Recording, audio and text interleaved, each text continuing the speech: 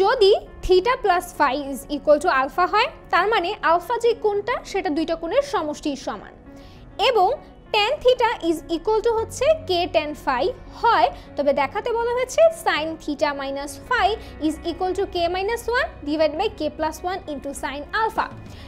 প্রশ্নটা যদি একটু ভালোভাবে খেয়াল করো, দেখবে প্রশ্নে কিন্তু তোমার অনেকটা সমাধান করে দেওয়া আছে, বা সমাধানের জন্য যে হিন্টসটা দরকার সেটা কিন্তু দেওয়া আছে।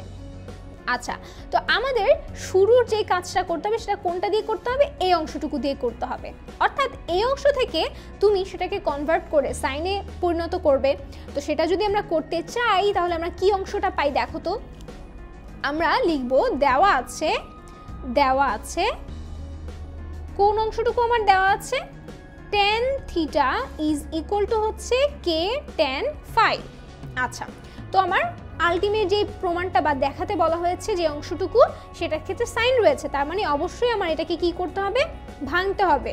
সো tan থিটাকে ভাঙলে আমি পাচ্ছি সাইন থিটা এবং cos theta is equal to এখানে কত? কে into sine phi into cos phi. আচ্ছা, খেয়াল করো এখানে প্রথমে যে অংশটুকু রয়েছে সেটাতে কিন্তু কে একা রয়েছে এবং একটা মাইনাস ওয়ান রয়েছে। তো এখন আমরা কি করতে পারি? কে আমরা প্রথমে একটু একা রাখবো। সো রাখলে কি করতে হবে? আমার এরকম করে বজ্রগুণ করে দিতে হবে, অর্থাৎ সাইন থিটার সাথে গুণাকারে যাবে কস ফাই এবং কস থিটার সাথে গুণাকারে আসবে, এটা হবে কস থিটা। কস থিটার সাথে গুণাকারে আসবে sine phi is equal to হচ্ছে কে। আচ্ছা, এতটুকু অংশ তো আমার হয়ে গেল, তাই না? এবার এই প্রশ্নটি একটু ভালো করে খেয়াল করো। প্রশ্নে বলা আছে কে minus one divide by k plus one. এটা কখন হতে পারে বলো তো? এটা কেবলমাত্র যোজন বিয়োজন করার সময়ই হয়, তাই না?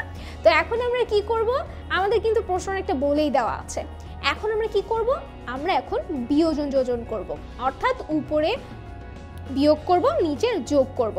লবের থেকে হর বাদ দিব, লবের সাথে হর যোগ করব উভয় পক্ষে। তো উভয় পক্ষে যদি সেই কাজটা আমি করি, আমার লব হচ্ছে এটা। সো লবের এই অংশটুকু sine theta cos phi minus আমার হর হচ্ছে cos theta sine phi divided by কি হবে? এবার হচ্ছে যোজন, যোগ করব আমি cos phi plus cos theta sine phi. অনুরূপভাবে কি ডান পক্ষেও সেম কাজটা আমি করব। এই ক্ষেত্রে আমি কি করছি? বিয়োজন যোজন, বিয়োজন যোজন।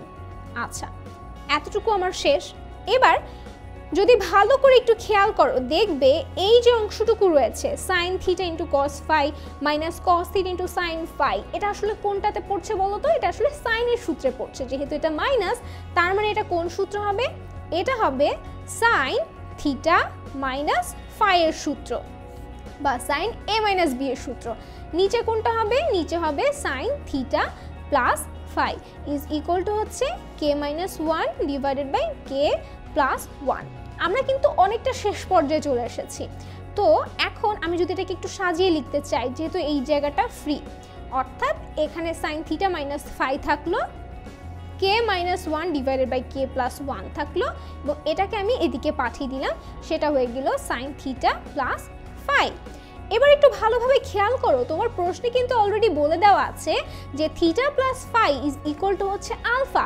তার মানে এই থিটা প্লাস ফাইয়ের জায়গায় তুমি লিখতে পারো, অর্থাৎ আমি সুতরাং গিয়ে লিখে ফেলি sine theta minus phi is equal to হবে কে minus one divide by k plus one, এবং এটা হয়ে যাবে সাইন আলফা। অর্থাৎ কি, এটাই কিন্তু আমার দেখাতে বলা হয়েছিল এবং আমি সর্বশেষ সেটা দেখালাম। সো আমি এখানে কি লিখব? শোড।